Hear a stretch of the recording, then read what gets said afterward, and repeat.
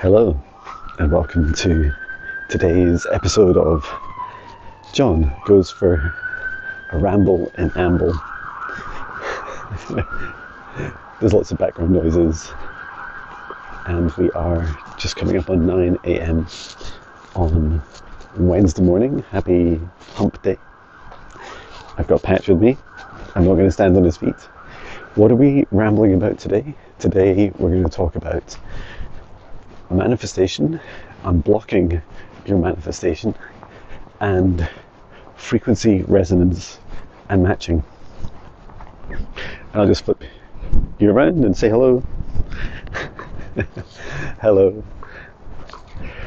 So I'd like to share those two messages that came through in meditation for me today, or two themes that are totally interconnected. So the first is manifestation, and I feel like it's going to be easier for me to talk through a real life example for me before I then explain some more of the detail about how this is possible. So let us start with unblocking your manifestation. So certainly by, I would say, October last year, so October 2023, I was, I'd really decided by that point I was going to leave my corporate job in 26 years in software engineering and artificial intelligence. It was a multi six-figure salary. It was working with the latest artificial intelligence, developing latest artificial intelligence with amazing teams that I'd created with primarily a presence in Europe, but also across the world. So that career was all fascinating and everything, but I knew that I needed, on my mission to help raise the vibrations of billions of hearts, I needed to leave that company because I felt too constrained in my role and in my work. And then also, speaking frankly, the teams and the kind of constructs that I'd created around myself previously no longer really matched my desires, my mission. Now, it's not to say that they weren't helpful. Of course they were massively helpful. And what I found was that in my life, and I still find it to this day, is that everything I went through back then was all supporting me in this journey now. So I don't want to be dismissive or, to just throw away years of, working in a different career. So the blockage I'd like to talk about is, so I make the decision, right? And the decision is I'm going to leave my corporate job and I'm going to start my own business. I didn't yet know fully how, and I didn't know what the steps would be, but I decided to start making changes.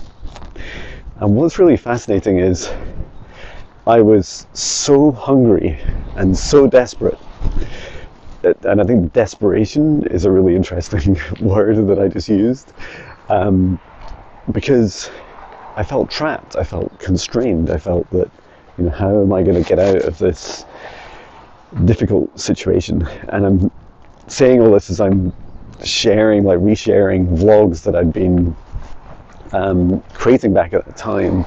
They were private back then and are now being made public because it's okay for me to talk about leaving a job I've already left. So yeah, just check the titles of the videos because it can be a little bit confusing, but I always try and name the date, or I'll say it in the video about when that video was filmed.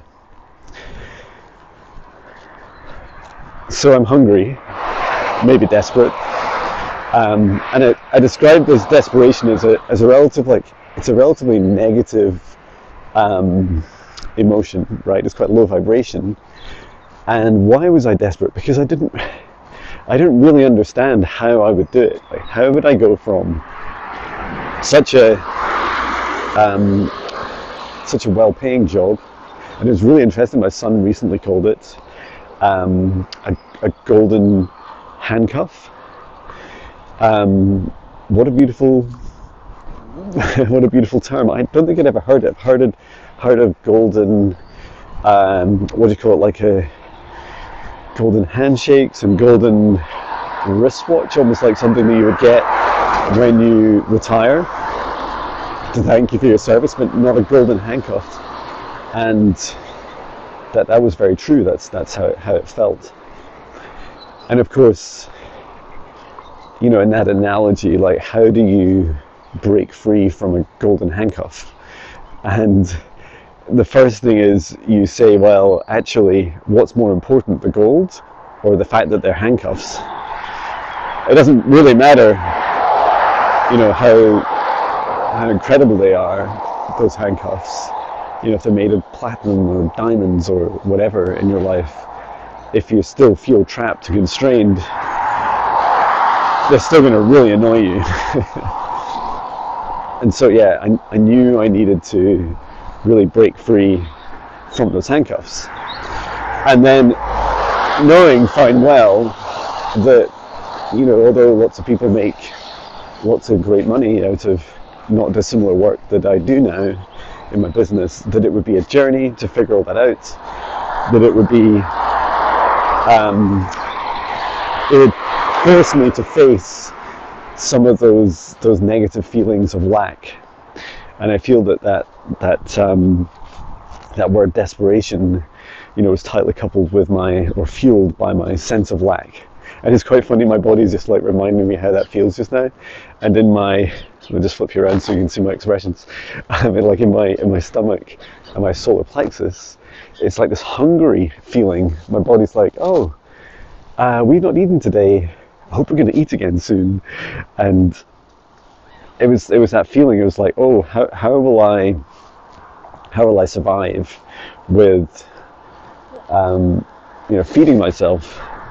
So yeah, I think that was really simple. Also, my family, not to forget them, as the main wage earner. I knew that it was really hard to get through this. So let's like freeze frame this, right? Let's just say you've got John who realizes he's in golden handcuffs. This version of John in October 2023 has decided it's a good idea to leave those handcuffs, to leave his corporate job. But the feelings that John has are lack, and they are desperation, like struggling with these, trying to break off these golden handcuffs, and then not knowing what to do next. Like, what will I do when I'm free? And what do you think happens? So, bearing in mind, you know, I'm John Binnie. I'm spiritual and stuff, right? I'm doing daily meditations. I'm talking to my spirit guides each day, and I'm talking to them about these themes. And I know that if you look back, you know, my Hi, it's John videos are like, you know, one purpose for them is a diary of my journey. You know, I always wanted to catalog and diarize my spiritual journey, both the music and then my daily meditation messages, as well as, you know, although that's not specifically what I asked for, I know that the fact that I journal them each day, that I create them each day, that it creates this journaling effect. So so I've got these low vibration feelings. I decided I'm going to break out of my, you know, this handcuff, and then the next thing is I've got to figure out, okay, what do I do next? Morning. Come on, Patch. Come, buddy. So, come on. So what do? I and I must thank my wife for this. So one thing that she did that she really helped me with was she said, why don't you start looking at getting some qualifications in in things that people will find easier to connect with, such as reflexology, meditation. I started with meditation, and it was actually the meditation course that really got me into being able to connect with people at where they're at. I'll come on to those frequency matches a bit later. So John's story is John goes off, 2023 John goes off and does his meditation course and completes it, decides he's going to leave his corporate job, going to break free from those golden handcuffs, and then he's going to also study reflexology. That started a little bit later, just a few weeks later. And what happens to John? So first of all, I was having conversations with my family. I was figuring out what to do with my life and with my career, and I don't really know. So once, in this analogy of breaking free from your golden handcuffs, I didn't really know what things John, would like to do once I break free. I mean, the good news is that never ends, but I didn't even know where to start, and I didn't really know the journey of how to discover these. So the next step was, I was going to these training courses, and I started to decide that meditation teaching I enjoy. I love especially the aspects of just being really human, having a noisy mind and finding it hard to do meditation and to put time aside to do it, as well as the practices themselves and the experiences and helping people grow. I really love. And reflexology, I love the in-person aspect and connecting with people's bodies a lot more, and not just all metaphysical. It's a very grounded thing, right? So in a session, you get your client to sit down or lie down, and then you rub their feet. It's really grounded, right? So I knew I started to enjoy those things. But I remember I was saying, so eventually in January last year, I did resign, but I said, it was maybe a little bit like a half resignation. I mean, it was a resignation. I sent it by email, and it said, by the end of December 2024, wow, I'd still be there, that I'm going to leave. And my boss is like, I'm really sad, and they're really shocked that I was deciding to leave the industry as well. And then the next aspect of that was, I felt like it was a good decision at the time, and it did help give me focus and start to get me to think about finances, about my income, and the sorts of money I think I'd have to earn, and what sort of lifestyle I'd like, because all these things are somewhat intertwined. And it's not all about sacrifices, right? It's all about focus and what you want to focus on and what your mission is and what you want to do. And now, bearing in mind, although the training courses had helped a lot, and I'd actually, as we approached January, 2024, I'd developed and started to run my first, was it January or into February? I think it's January, my first Higher Self foundational training. And that was also like an exploration, what's it going to be like when I, create a training course and run it? Will people buy it? Will I enjoy the experience? And yeah, I really love it. In fact, I would say it's up there it's in my top, 5 things I love to do. So yeah, I really love doing that. So they were helpful, but I could see there was this gap. And I was like, what's happening? Why can't I leave early? Do I really have to wait to the end of the year? And what was really funny was my guides kept showing me, now bearing in mind last summer, they'd said to me, "Oh, John, you're a lost ship." And I'm like, oh my God, what does this mean? And it's like, well, you've lost your way, you don't really know where you're going or what you're doing. You're pushing really hard at things you don't really understand. And I'm like, oh, this is all, not just a lecture from my guides, this was a lecture mainly from me and reflections from them. So this ship analogy continued. And what was really fascinating was, I'm just going to turn around now. What was really fascinating was that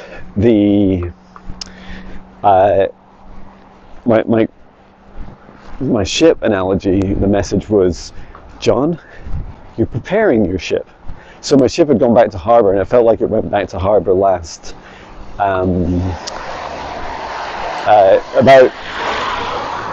August. And what I've been doing is like busy rebuilding myself, preparing myself, exploring the things that I enjoy and that I get satisfaction from, because let's face it, when you start your own business, if you don't enjoy doing it, well, what's the point? Like, just go and be unhappy doing things for other people. You don't need to be unhappy doing things for yourself, or just change it. And this went on for months. It must have gone on for like 3 months, and it felt very intense. So I'm just going to pause you there and remind you about why I started this video 16 minutes ago. Was that I wanted to share what was blocking my manifestation. So if you think about it, as a recap, in October 2023, I was like, I have decided to leave my job. I'm now coming up in January, February, March, and my guides are saying, John, you like, it's almost like this holding pattern. It's like, hold, John, like, you've made the decision, we hear you, everyone hears you. Like, I was asking in meditation daily, like, do I really need to keep going to the end of the year? Do I really need to stay in this corporate job that long? And my guides kept showing me this ship, and honestly, I could draw a painting of it. It was so vivid. Quite a big ship, quite old. Remind me of a kind of like a merchant ship, a few hundred years old, quite long, maybe like 100 feet in length. And all constantly I was being shown myself loading up, I was loading up all these different goods, and these were like supplies for my journey. And I was also figuring out like where I was going to go, what I was going to do. I was doing repairs on my ship. So yeah, maybe one day I'll figure out how to draw that or do some AI prototypes of it. And what was really fascinating was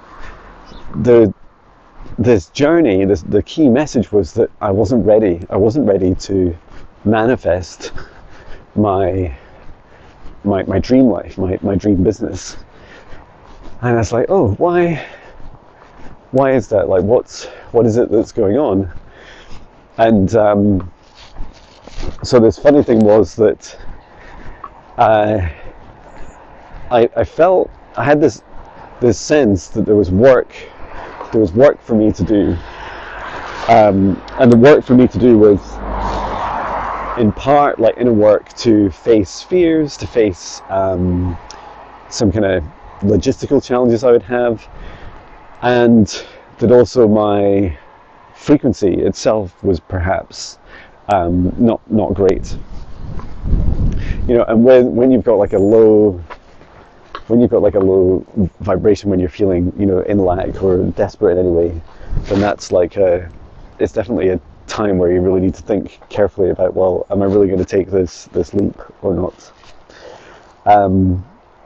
So yeah, the next thing for me was to really step into, well, what am I going to do to help prepare? Like, what are the things that I'm prepared to do?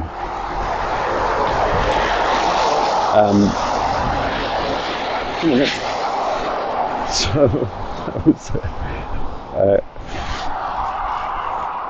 a really interesting time.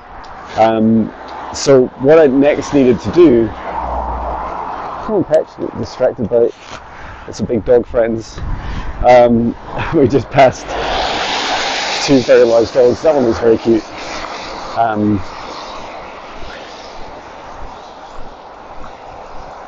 So sorry, I'm rambling a little bit as I'm ambling. The message I started to realize was inside of me. I needed to break free from this lack mentality. So imagine you got your golden handcuffs financially, you're about to release them.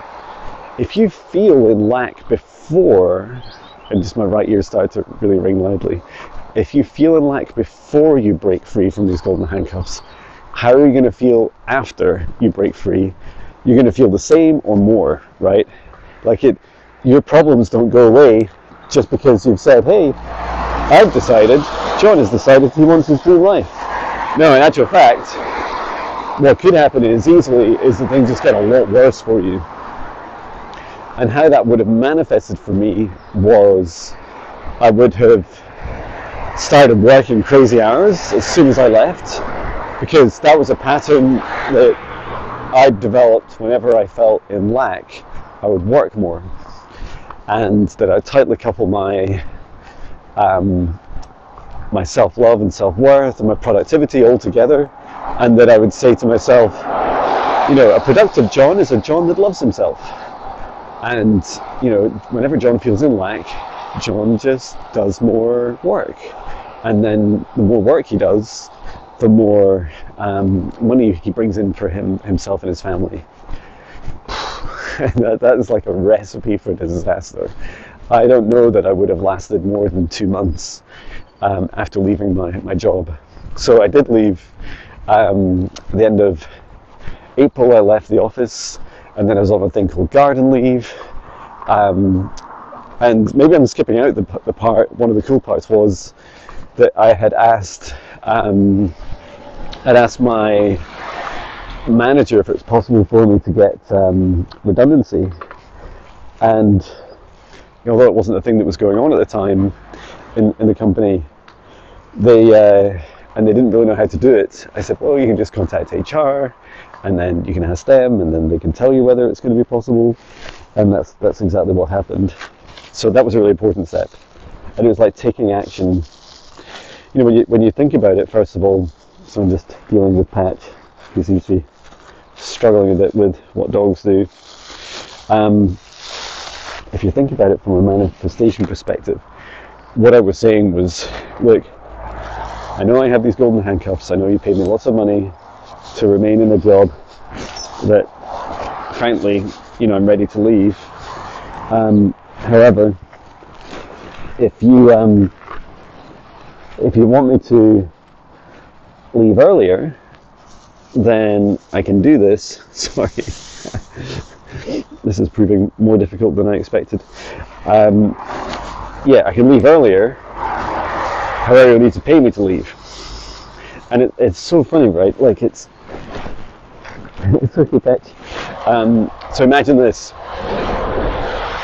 You're in the golden handcuffs and you're saying, if I just break free from them earlier than I expected, I will counter, I will fill my fears of abundance. Sorry, I'll fill my fears of lack with love and abundance. And that's exactly what I did, and it's exactly what happened. I got redundancy, so I got a payout. I left the company early, and so I was out. Instead of leaving in December 2024, which wouldn't have happened yet, I left left the office at the end of April, and then 30th of May I left the company, and it just started to rain. So all this to say that